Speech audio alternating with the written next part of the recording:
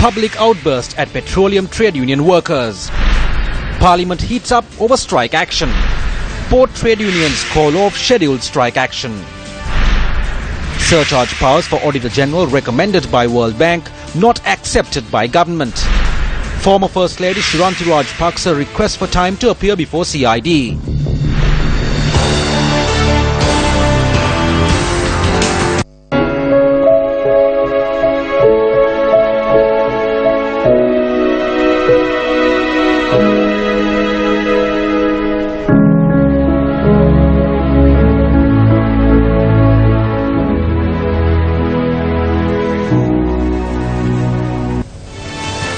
Welcome to Primetime News. I'm Sandro Ferdinando.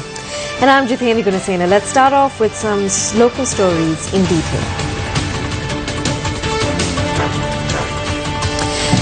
Starting off with some local news. Today, the country slowly began to return to normal following the conclusion of the petroleum strike. However, yesterday, residents living in the vicinity of the Kolonava Petroleum Storage Terminal retaliated against the petroleum trade union representatives for the obstructions caused during the strike action.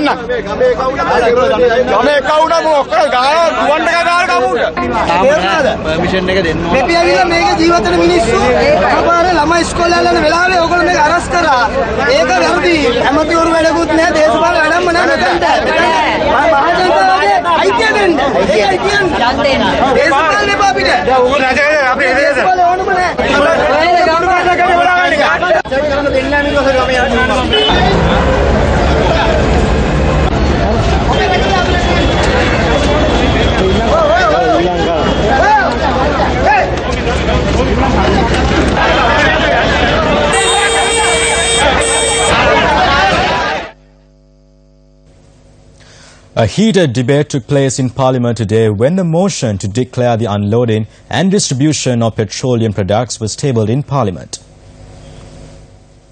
We saw Marikka's thugs. I was checking websites till 1 a.m. There was no assault at all.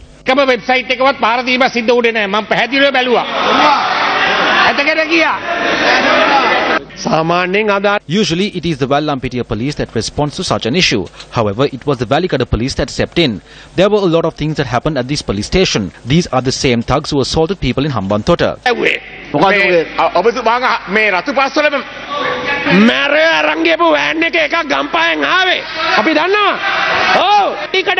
The van carrying the thugs from Gampaha. We know about it. The chairman of the Sri Lanka Trade Union Association, Leslie Devendra, was in the Valikada prison. He came to have a discussion with the trade union's representatives and the president. However, these thugs did not allow it. There is a conflict between thugs inside the government. These individuals went to the Velikada police station yesterday and threatened the OIC. We will not make a request to the Prime Minister. He wants to bury democracy and carry on with the UNP government. We call on the President to withdraw this bill. UNP thugs singled out Sri Lanka Freedom Party trade unionists and assaulted them. Sri Lanka Purtiya Samiti Niyojitayanta UNP මරයෝ තමයි ආවේ. මුළු රටම ආණ්ඩුවට The whole country is praising the government. සභාවේ ඉන්න മന്ത്രിවරු කීප දෙනෙකුත් Some of the parliamentarians here, together with several social media sites and a drug-funded TV station, are attempting to lay blame for what happened yesterday on me and portray me as a thug. I condemn these attempts. We are laughing our backside off when we see the false tears shed by these people who abducted journalists in white vans, assassinated journalists and shot people like Roshan Chanaka. We didn't mention Marikkar, the parliamentarian. We were talking about the underworld thugs, Marikkar. He is someone who wets his pants when he sees a gun. They speak of the nation, but they puncture tires of CPC Bowsers. They change the valves of diesel, petrol and kerosene. This is how they demonstrate their love for the nation. The government is not doing anything because of democracy and Yahabalnia. The public rose up against them and engaged in mob demonstrations. Look what the people will do. Vimal Veeransa said that I sent in thugs. We don't have passport allegations against us. We don't have allegations against helping our relative. My hands are clean. We don't have thugs, thieves or people involved in drugs. They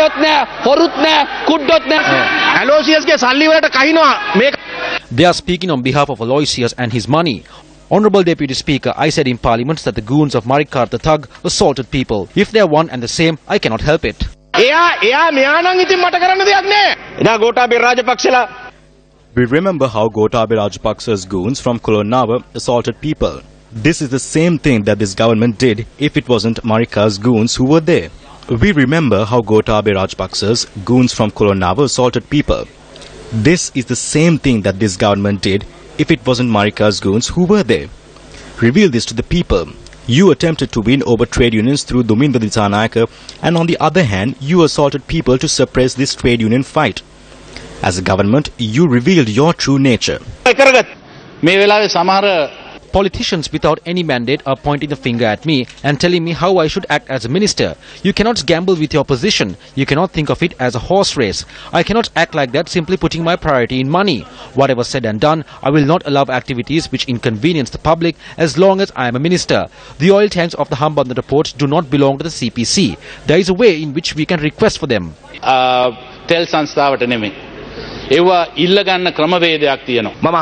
Who do you describe as politicians without a mandate? MPs from the national list? Those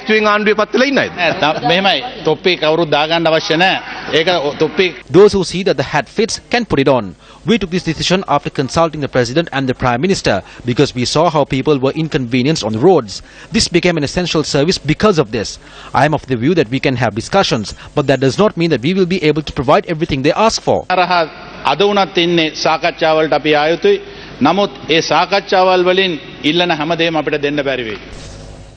The Jathika Sevaka Sangame of the Ceylon Petroleum Corporation expressed the following views on yesterday's trade union action. UNPers do not have hidden agendas like the JVPers. There is a team consisting people such as Raj Karna, Dilan, Venura and Jagat. There are few more animals in this team.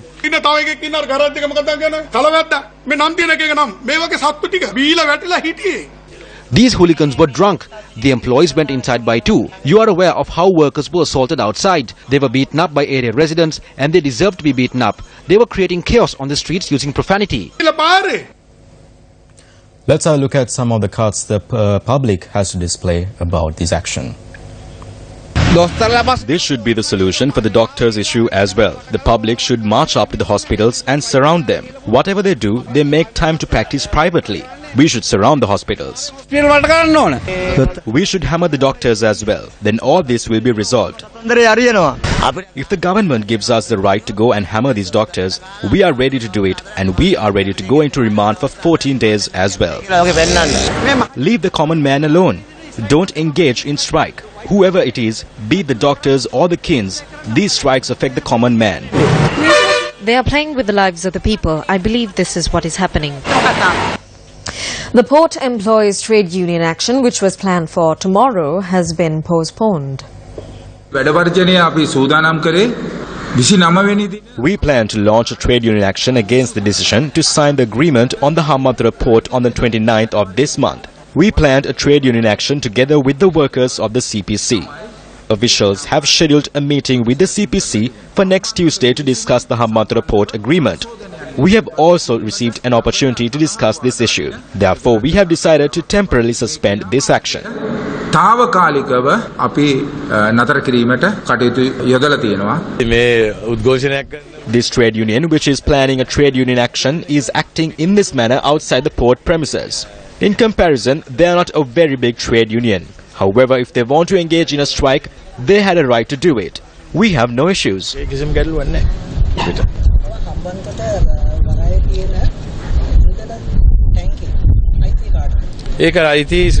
They belong to the ports authority. We will not relinquish that right to anyone.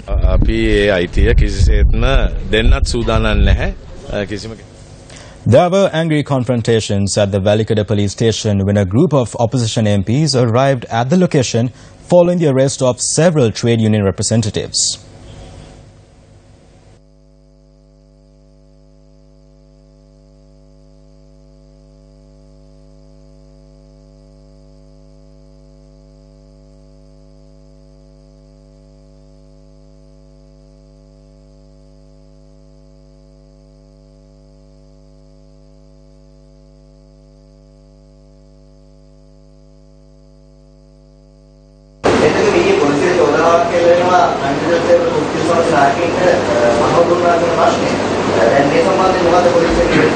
ලැබෙන හැම පැමිණිල්ලක් සම්බන්ධයෙන්ම ඔවුන්ට එරෙහිව ලැබෙන පැමිණිලි වෙන්න පුළුවන් ඔවුන්ගෙන් ලැබෙන පැමිණිලි වෙන්න පුළුවන් ලැබෙන හැම පැමිණිල්ලක් සම්බන්ධයෙන්ම විමර්ශනයක් සිදු වෙනවා නෑ එහෙම යම් කිසි කෙනෙකුට පහර දුන්නා කියලා කියනවා නම් මම හිතන්නේ ඔහු එවැනි පැමිණිල්ලක් පොලිසිය ඉහළ නිලධාරියෙකුට යොමු කරා කියලා කවුරු කෙනෙක් පහර දුන්නා නම් ඊට ඉහළ නිලධාරියෙකුට පැමිණිල්ලක් කිරීම තමයි වඩා සුදුසු වෙන්නේ. එවැනි පැමිණිල්ලක් ලැබුණොත් අපි අනිවාර්යයෙන්ම ඒක ගැන විමර්ශනය කරනවා. මා දන්න තරමින් නෑ. වෘත්තීය සමිතියේ ඉන්න 200කට ඕන විදියට මේ රට නටවන්න බෑ. You cannot make the country dance to the tune of a few hundred people in trade unions. The tail wags according to the needs of the dog, not the other way around. I saw members of the joint opposition entering the Valikada police station and berating the OIC. They were behaving in a disruptive manner and not allowing the law to be enforced. We can remember how we were assaulted in Hambantota. If there was an assault inside the police station, the IGP, the Minister of Law and Order, can deal with it. ඒකන පරීක්ෂණයක් පවත්වයි පොලිස්පතිතුමා නීති සාමය ඇමතුමා khaniज तेल नीतिगत संस्थावे. As the SLFP, we don't agree with the decisions taken by the trade unions of the CPC. We need to remind this group, including the former president, they sold acres of land to the Shangri-La Hotel. No one spoke about it then, and the cabinet wasn't even informed. 240 acres were sold off the Chinese company at the Port City project. No one protested back then. Some people spoke to us and said they felt there was a government in the country yesterday. Most of this is happening because of the democratic freedoms granted by our government. The people don't want unnecessary trade union actions that disrupts day-to-day activities. This was proven yesterday. TNA parliamentarian M.A. Sumandiran blamed trade unions for crippling the functions of the country during the parliamentary debate. So I would like to congratulate the President for declaring the supply of fuel as an essential service in this particular context. I believe I am expressing the general sense of disillusionment of the people of this country today when they see various organizations calling themselves trade union resorting to what they term trade union action, but in effect political action to cripple the functioning of the country. The leading group of this is the Government Medical Officers Association, a group of professionals who ought to know better, who are said to have taken an oath, an ancient responsible oath, but who behave in this country worse than even criminals at times. And I say these words advisedly and with responsibility. Today, I won't say all the medical professionals, But certainly those who have taken control of this association called the GMOA are often holding the country to ransom. Leader of the opposition, R. Sampanthan, blamed the joint opposition for causing disturbances in the country and urged the government to take stronger control. That is the verdict to the people. A clear verdict to the people, both in the presidential election and in the prime ministerial election, that Mr. Mahinda Rajapaksa is neither acceptable to the president nor as prime minister. That's a very clear democratic verdict. You can't topple governments as you like. You can't topple governments through strikes. You can't topple government through conspiracies. You can't topple governments by persuading essential services to break down. And that is what this proclamation made by the President seeks to prevent. Trying to topple governments by getting essential services to break down, I think is utterly, thoroughly undemocratic and cannot be accepted. And in the context of the opposition's demand consistently and continuously that this government must be toppled, one is inclined to think that is joint opposition, which is headed by Mr. Mahinda Rajapaksa, is responsible for a number of the disturbances that are taking place in this country, which is impeding and interfering with governance. People are entitled, sir, to the benefits of proper governance by a government elected by them. I think I must also caution this government. You must have the spine to govern. You must make decisions that are necessary. Government must take bold decisions, and government must be in a position to implement those decisions. I think it is your failure to make bold decisions and your failure to implement bold decisions that encourages your opposition to become difficult. You should demonstrate that you are governing efficiently and effectively. That is your duty. The opposition leader went on to address the accusations of government betrayal of the armed forces. Effort being made in this country to show that this government is about to betray the armed forces in this country. We don't agree with that. There is no effort on the part of anybody to betray the armed forces. The soldiers who fought the war on behalf of the government. There may have been soldiers, there were soldiers who committed certain crimes. They may be responsible for various matters, but that is not applicable to all the soldiers. But we all saw the way in which Field Marshal Sarath Fonseca, whom you claimed as being the best army commander in the whole world, was treated after the presidential elections in 2010. You were in prison clothes. We saw you. We felt sorry for you. You were humiliated. You were insulted. You were the army commander. How can we accept that these persons who treated you in that way are concerned genuinely about war heroes or about soldiers? Are they not really trying to provoke tension in this country? The percentage of Sri Lanka's female representation in politics came under fire at a discussion held at the Lakshman Kadirikam Institute yesterday. The forum was on implementing the 25% quota for women in local government, comparative experiences on advancing women's political participation. The fact that women in Sri Lanka have had the right to vote since 1931, and this stark contrast where women's participation in Parliament has never gone higher than 6%. Despite having had female heads of state for 25 out of the 69 years of post-independence history, the representation of women in politics in Sri Lanka is the lowest amongst South Asian nations and indeed globally. And this must change. Under the Conservative Women's Organisation, we have an organisation called the Conservative Young Women's Organisation. The second organisation that we have, which isn't affiliated to the party, but was actually founded, one of the co-founders is our current Prime Minister, Theresa May. Its focus is to ensure that we are match fit, we're ready to go.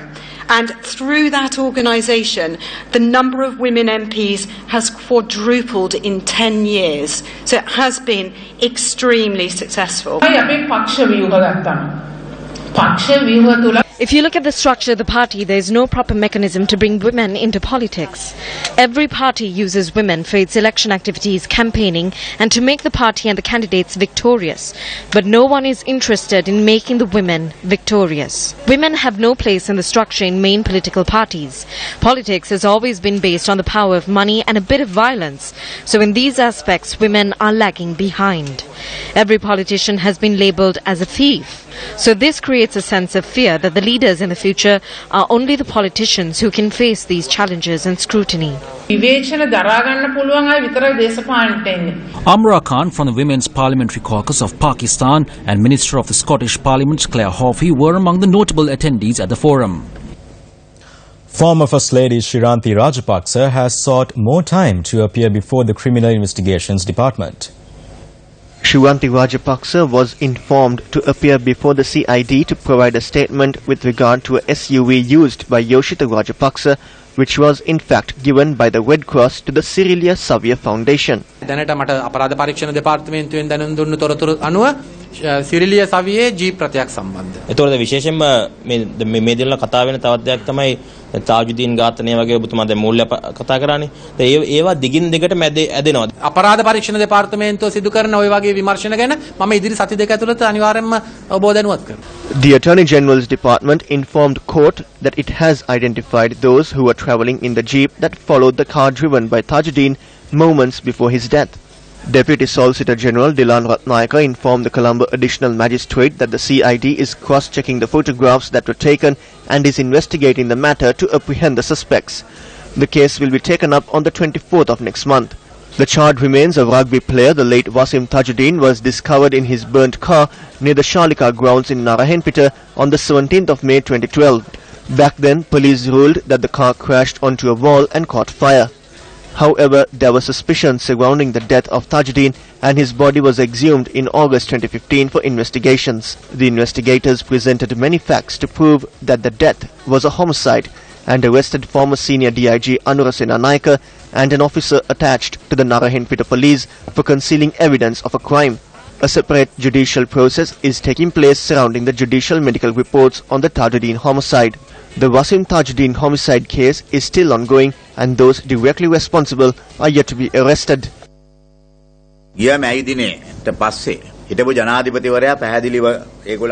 After the last May Day celebration, the former president has instructed his team to stop the Hambantota deal so that China gets angry, stop the oil tank deal to get India against our case, and to stop Saitam so that this will stop the flow of FDIs which will result in the collapse of the government. Then they could easily escape from all the crimes they had committed. The investigations against them are coming to a close.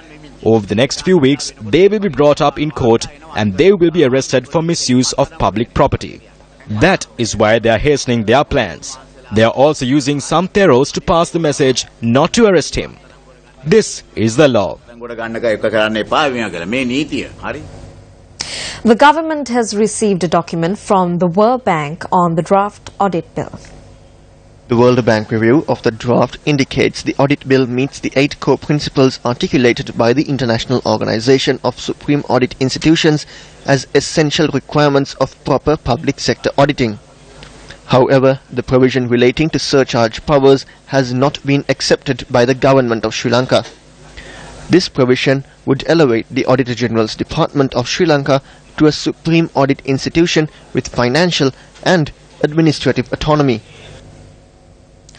The delay in passing the audit bill was highlighted on Newsline with KM Kumar Singh, an audit superintendent from the Auditor General's Department. If this bill was passed, what would have been the situation surrounding the Treasury bond scam? Under the present system, if a government officer commits a wrong that causes a loss to the government or damages public property, the process will force authorities to proceed through a lengthy process involving commissions, the FCID and the Bribery Commission. If the Auditor General was given powers in this regard, a surcharge could have been imposed directly on those government servants responsible. If the Auditor General was given the surcharge power, the money lost could have been claimed. Unfortunately, the act that has this power has not been passed. Is it because of the surcharge powers that the bill is being delayed?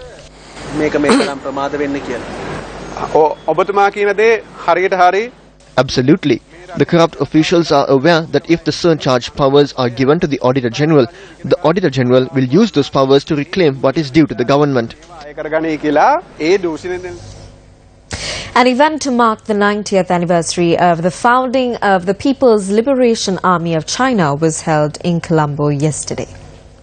The event, organized by the Chinese Embassy in Sri Lanka, was attended by Chinese Ambassador Yi Jianling. State Minister of Defence Wan Wijewardena was the chief guest for the event. I take this opportunity to express the heartfelt gratitude of the Government of Sri Lanka for the extensive training assistance that the People's Republic of China has continued to provide over the years to the Sri Lankan military and defence personnel, which has been invaluable. Ladies and gentlemen, in the recent past, we have witnessed a dynamic development in the China-Sri Lanka relations. A meeting to discuss the effects of weedicide glyphosate was held in Colombo yesterday. There are 10 recommendations in the 2013 report. One is the banning of 5 types of weedicides and pesticides. Glyphosate was not one of them. However, it was banned. There is limited evidence to prove that it is carcinogenic and it affects kidney disease. The WHO is very clear on this. They have given reports. If they can't fully convince us that there is a direct impact on CKDU or cancer, we call for the ban on glyphosate to be revoked, at least for the tea sector, for a limited time. There is another issue. We have reliable information that glyphosate is still in the market, although it has been banned. It is being smuggled from India via Puttalam. Therefore, my argument is, if you regulate the imports, we can monitor this. Or this would lead to extremely low-quality glyphosate entering the market. Weedicides are necessary for commercial agriculture. That is my opinion. I cannot say that the ban on glyphosate was enforced based on scientific proof or evidence. None of the studies conducted in 2013 or 14 proved that glyphosate causes kidney disease. If we control the usage, we can gain some benefits. As a planter and someone involved in the trade, the lack of glyphosate is causing a number of issues to the plantation industry. I believe that the authorities should take another look at it. There is no direct correlation between glyphosate and kidney disease, even when it comes to paddy farming. This is a political motive. That is the truth. I approve what Navin Dissanayake says. The authorities should reconsider and make a practical decision.